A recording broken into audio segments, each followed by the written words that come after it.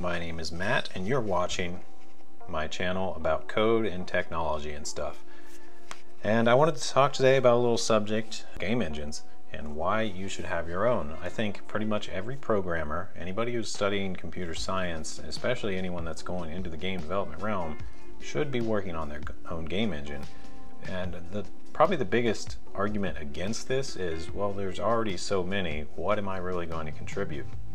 And that is a counterintuitive argument, because if you want to contribute ever, you have to get some practice. You can do that on your own because coding is free, you just need the knowledge, and if you're studying it, it is such a great way to start honing your skills and learning so much more about how things are structured, how game engines work, basically all the underlying work that goes into it.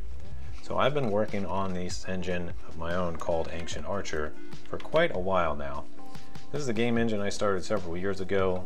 It sort of started back when I was taking a graphics programming class and I was trying to figure out how to make a game basically, and just kind of getting some things in there to handle it.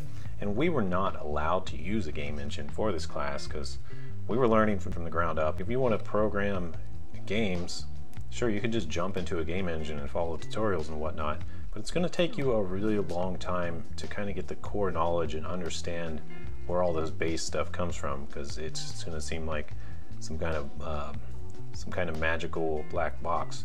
But once you actually start diving into an engine and making your own, you start to see, oh, this is how this works. So let me talk a bit about this engine and what's changed since the last vlog. Since the last vlog, well, it's been a while. I think the last vlog I had some really ambitious targets. I said stuff like, I want to get animations working, I want to get all the textures working, I want to get some PBR lighting, and I had like a whole bunch of really big things that would have taken a whole team of people months to do, and it just wasn't realistic. And the more I thought about it, the more I realized that. So I've just started to pick little things here and there and just incrementally improve it. So what I've done since the last vlog, well, this is now a library.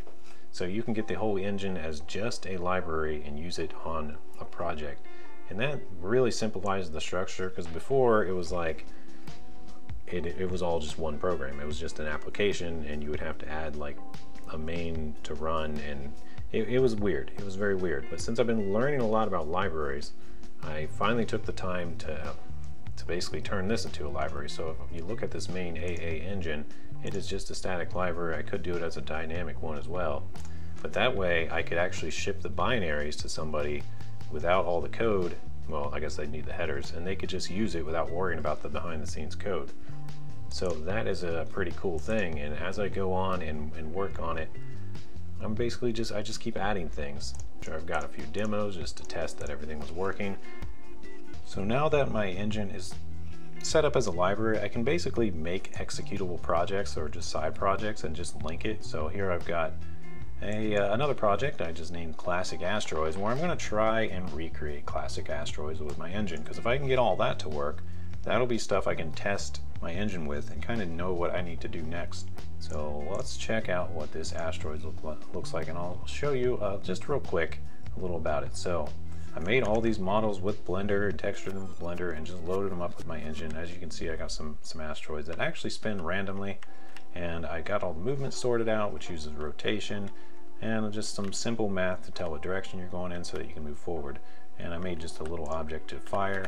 And currently I am working on all the colliding stuff and learning about that. I've been studying a lot on that. I kind of had some basic versions of it in, but it's not really good enough to use in the long run, so I've got to make some more improvements. If you have any good recommendations for physics libraries that are like really lightweight, I might add them. I thought about adding bullet physics, but it's a bit of a heavy library. I might still do it at some point if I really stay stuck on this too long. But once I get some colliders figured out, I'm going to make this bullet explode these, and they'll shatter into smaller ones, and I'll add some particle effects and all that cool stuff. But for now, I just got the ship flying around. I've got a couple of these spawning as a demo. I could arbitrarily spawn as many as I want and move them around, but they currently don't collide until I get that collider stuff sorted out. So once again, this is a great thing. As I study all this collider stuff, this is like a perfect place for me to test it, where I don't have to be judged by a boss or a code review person at work or something. So even if you work on a game engine or on a game at work, you still might as well have your own game engine to work on so that you can test things initially in a place that's you know, just basically totally open and free, since it's totally up to you.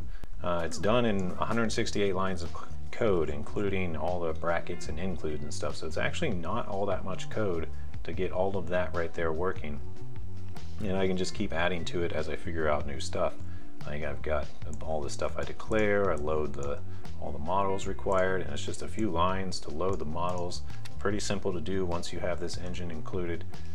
And then I've got some functions I add to the update for handling the keys, and for controlling the ship, and for firing the bullet. And if anything is ever off, I can always just go analyze this and adjust as needed. Like at some point I'll probably do Tetris, and I'll make Snake, and I'll just keep going on and make a bunch of simple games is basically the plan. At first I was making like complicated 3D games where it was like a first person, which actually worked half decently, but as I made them, I began to realize how much stuff the engine was missing, because I had to basically program a bunch of stuff in the executable. Like a long time ago I did a demo where it was sort of like Minecraft and I could interact with blocks, but all that block stuff was all in this application code, and it should be in the engine, right?